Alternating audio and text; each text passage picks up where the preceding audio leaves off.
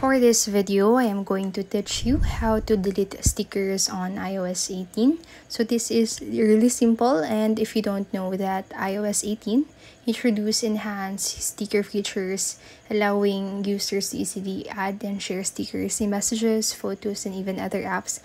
However, if you want to delete a sticker from your collection, the process is really simple again, and it is really straightforward. And the first thing that you need to do is to open the Messages app or any app where you typically use stickers. So in the Messages app, just open the conversation and tap onto this plus icon right here situated on the left side part of your screen and select stickers from the options. Now in your stickers gallery, what you need to do if you want to delete a specific sticker is simply long press onto the sticker, and then this remove option will appear. So then just tap onto it, and then you'll be able to delete that specific sticker from your gallery or from your sticker gallery.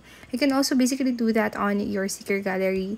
So click on to the or long press onto the sticker that you want to delete and hit the delete from the options.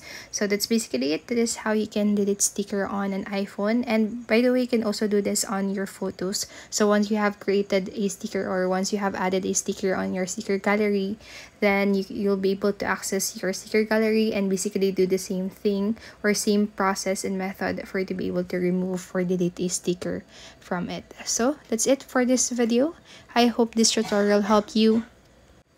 And if it did, please make sure to like, subscribe, and hit the notification bell button.